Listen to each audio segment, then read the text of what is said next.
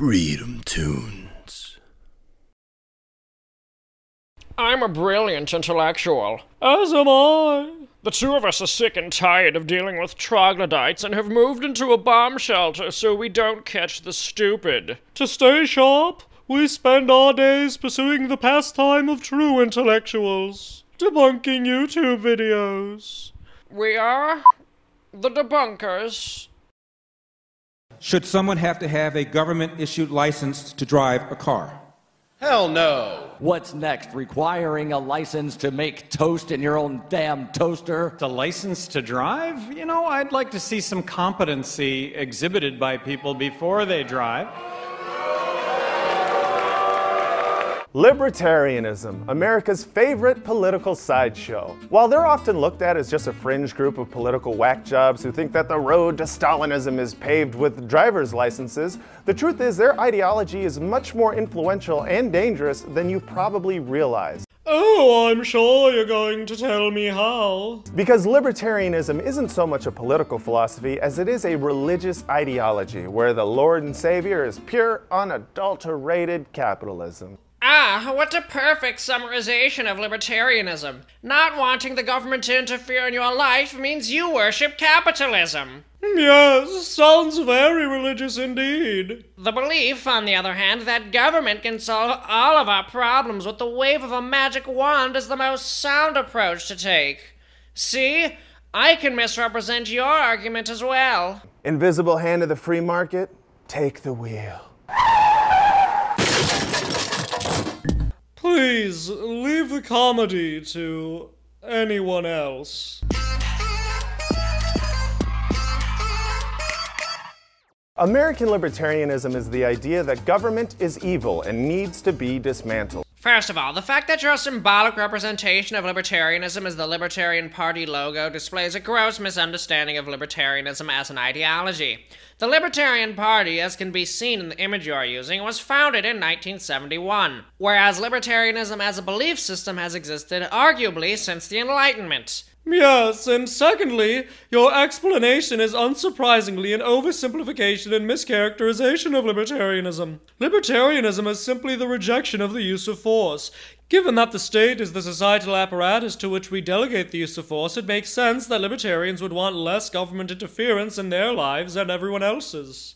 Libertarians don't see society as a collective, they instead champion radical individualism. Wrong!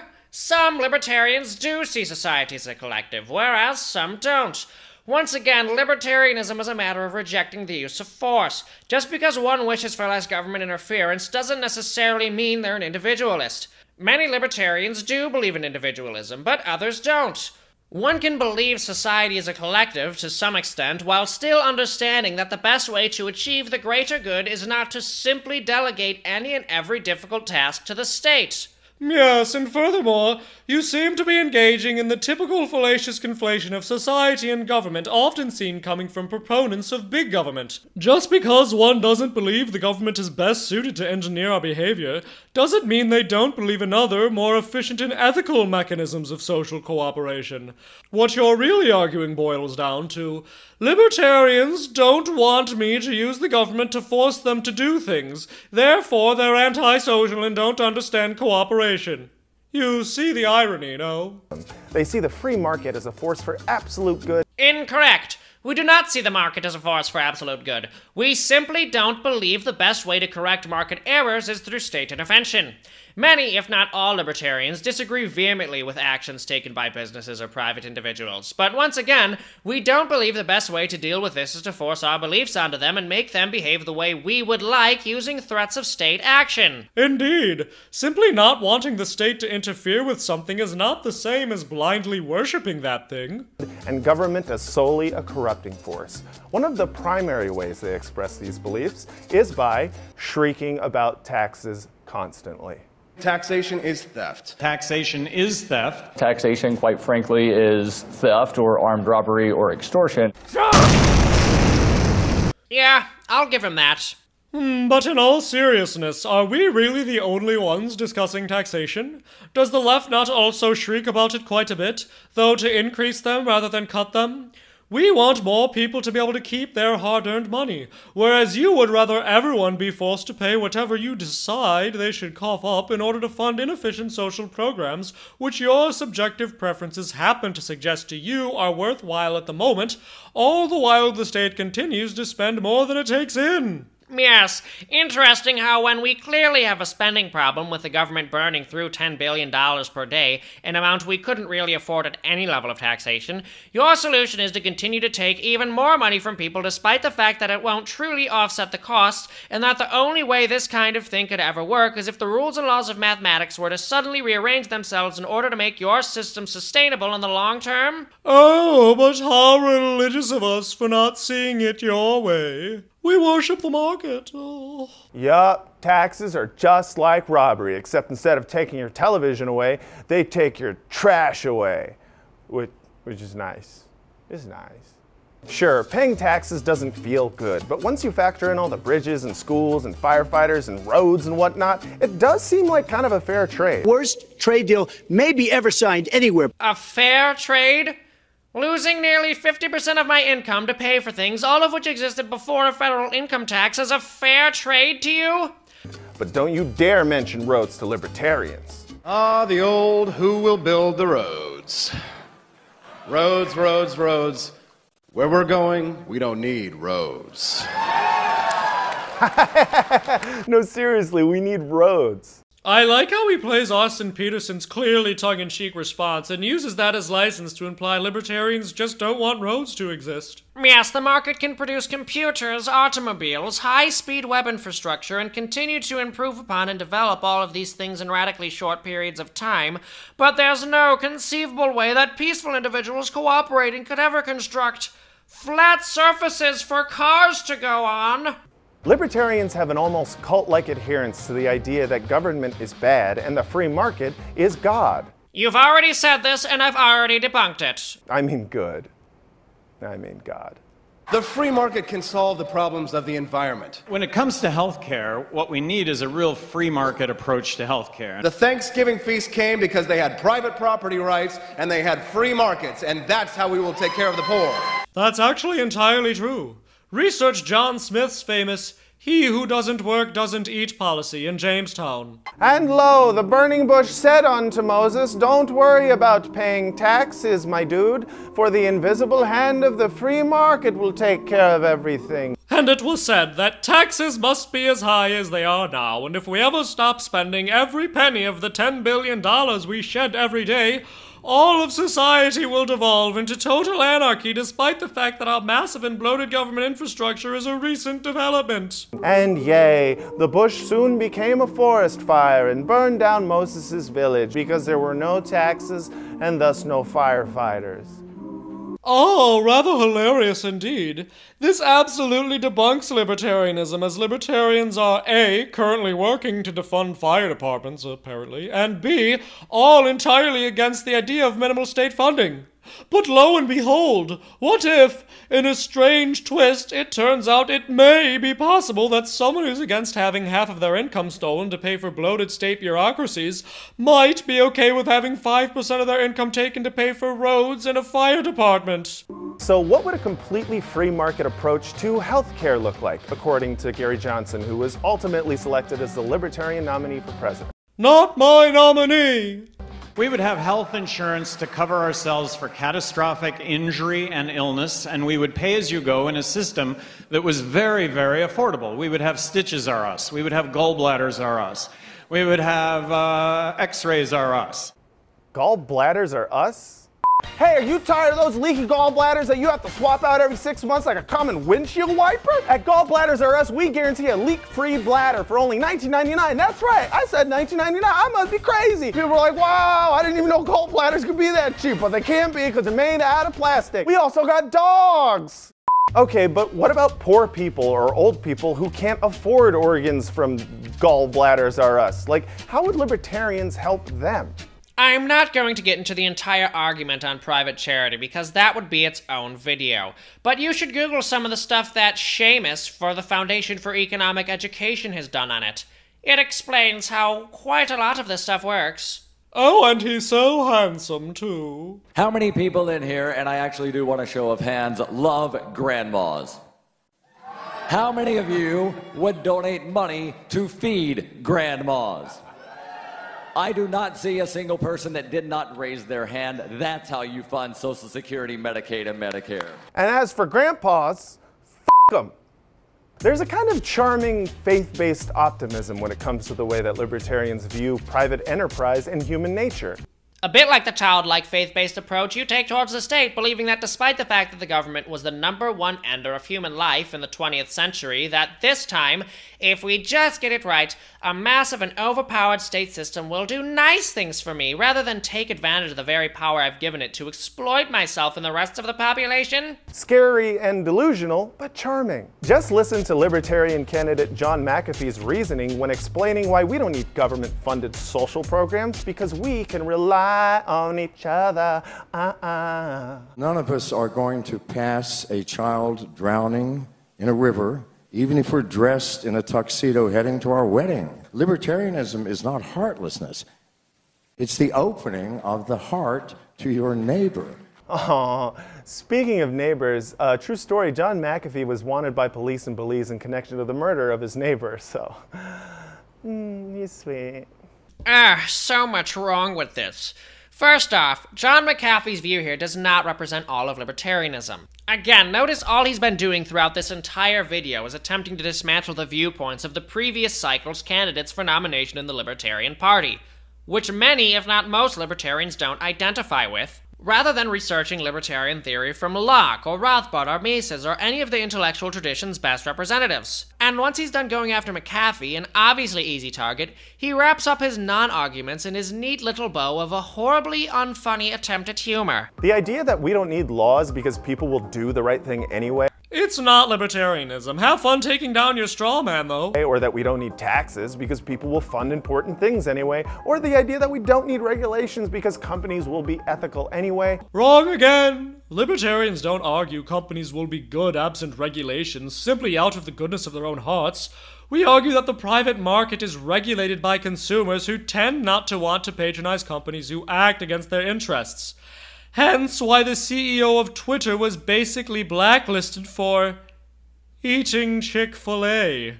None of that is born out of any statistics, historical precedent, or any other evidence of any kind. Well, if you're asserting that without offering any statistics, evidence, or historical precedents, it must be true.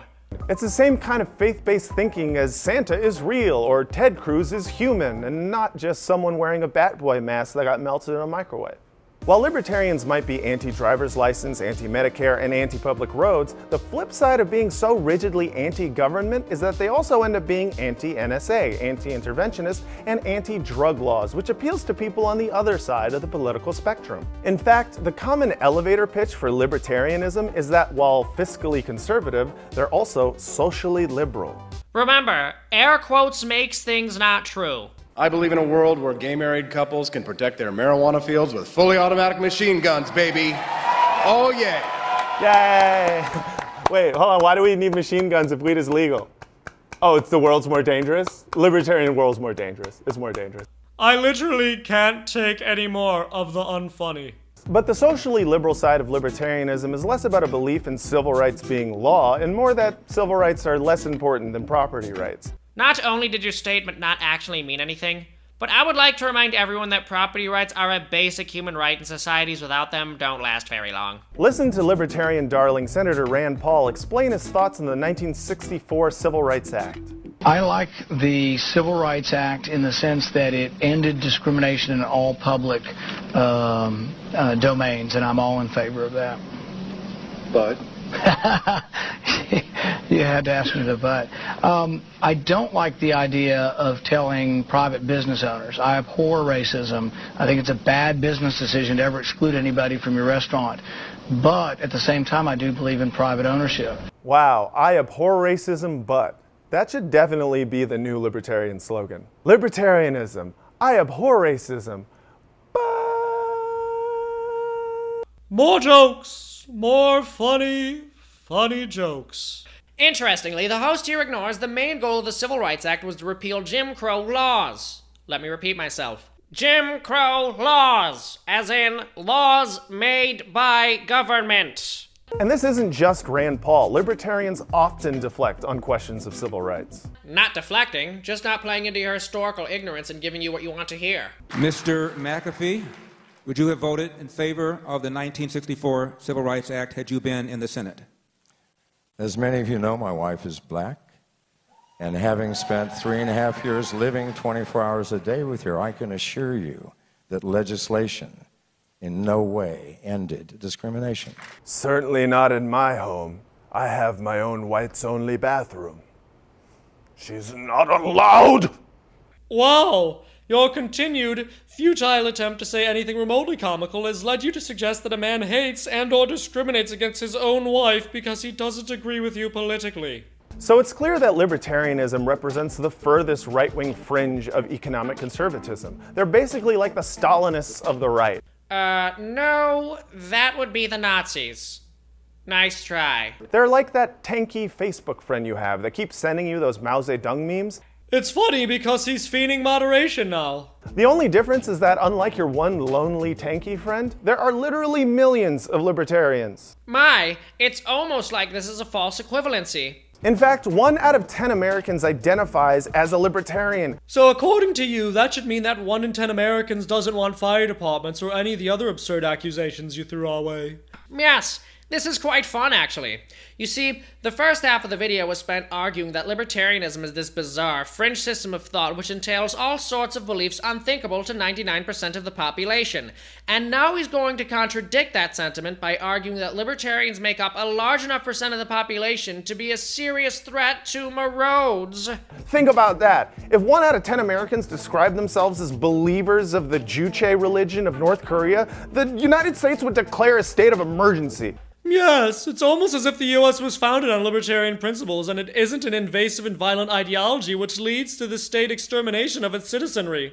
Oh my, it's almost as if this false equivalency he's been peddling is a false equivalency. But no, these people are fine because they don't worship Kim Jong-un, they worship Kim Jong-un. Oh, these people are fine because they don't worship Hitler, they worship Obama. You see how that sounds? You see how dumb that sounds? The joke is good. It's a good pun. Please kill me. So how did such a fringe political ideology gain so much ground in America? Because it laid out the foundational framework for this country, and the very ideology present within the Constitution is itself a form of rather radical libertarianism. Well, not shockingly, it turns out that libertarianism is very popular with the very rich, specifically among the political donor class. Really? Well, if libertarianism is popular among the very rich, who according to the left run this country, why is it that the more libertarian a candidate is, the less likely they are to be supported by either of the mainstream parties or the mainstream media? There's Peter Thiel, the Silicon Valley billionaire and Trump supporter. The most libertarian billionaire he can find is this one dude who's actually just a Trump supporter.